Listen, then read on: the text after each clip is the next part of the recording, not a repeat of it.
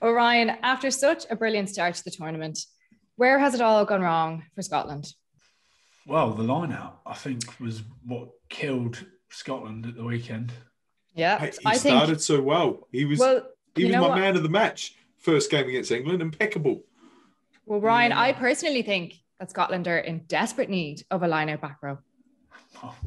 Oh, Christina. Do you know anyone? I know a bloke that's playing bloody well at Glasgow at the moment. Listen, you cannot function at international rugby if your line-out doesn't go well. And I think it was something like 6 out of the first 8 line-outs Scotland didn't win. And it's, to be fair, it's not all down to George Turner. Like, this deals more than anyone.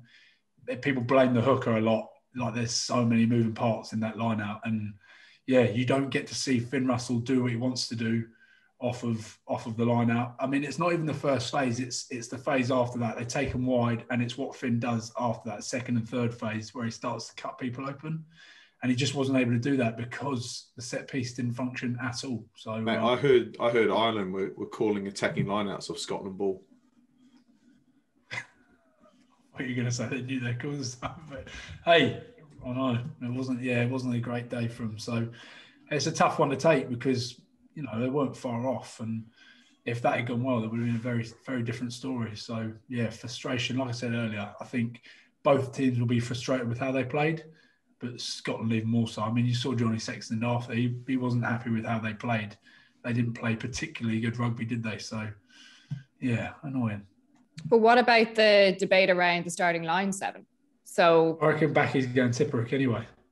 Oh, go on, Neil. Who would you back at for the starting line 7? Well, I mean, I would pick Tipperick because Lions is a different entity. I think we're going to have a solid platform to play off, and then it's about ability and support lines, and sort of not playing the safe way. I think with the Lions, you've got to sort of gamble a bit. And I think he's sort of tack-minded, so I'd always veer that in that direction. I mean, Hamish Watson, when I was up at Edinburgh coaching for a year, a while ago now, he was just coming through and tremendous talent, and he's brought that on. For his size, his ball carrying is incredible. He just puts that extra bit of pace, gets through the hole, and he's improved tremendously as a player. But Tipperick was outstanding at the weekend. He was my man of the match at the weekend. That's a good point, mate. See, Neil, what you say, I never even thought that. 7s don't jump, do they? And there you've got another bloody good line-out. He's one of the best in the line-out as well. So you never jumped in your day, did you? Or did you even jump back then? Was it just one of the ones where you throw it in? Did I jump? No. I tell you what, I jumped in one line-out, and that was before we played Breve in the Cup final, and the Sky cameras were there, and it was for a joke, and we turned up, and we were 20 minutes into that European Cup final way back in '97, and we were 17-0 down within 20 minutes, and we lost that test. I never did it again. I think if you can have 5 line-out options in your line-out, it does help. But it's not about that really. I think he's got tremendous pace, great support lines. He's an offloading player as well, and I like him. But I like Curry as well. So the good thing is I don't have to pick the line side. I'd love to be in a position where I needed to, but that's down to Gats and his support team, as all selections are. It's down to that. It's what they want from their team. Yeah, I wanted to pick up on that. Like, if you're playing Australia or New Zealand, but this tour is obviously South Africa, it's almost horses for courses. It's picking the best trio or your best trio to play South Africa. Like, we can sit here and go, this guy's been amazing. This guy's performing here. It's a bit like the Sam Simmons debate. How does Gatland want to play against South Africa? What is the recipe to beat South Africa?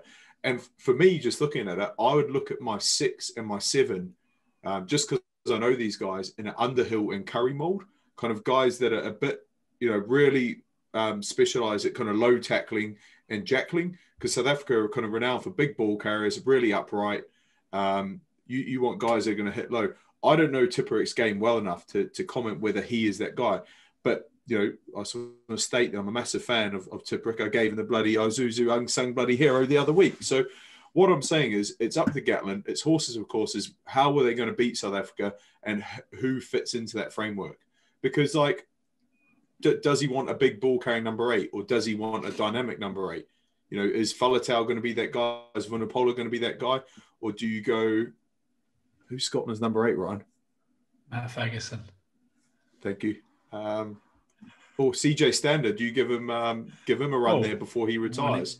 Maybe they'll do what Wales do, just pick really short players that will get their head contacted with the shoulder, pick up a red card, and then play against 14 men. That's a good tactic. They're going to win a Grand Slam off the back of it.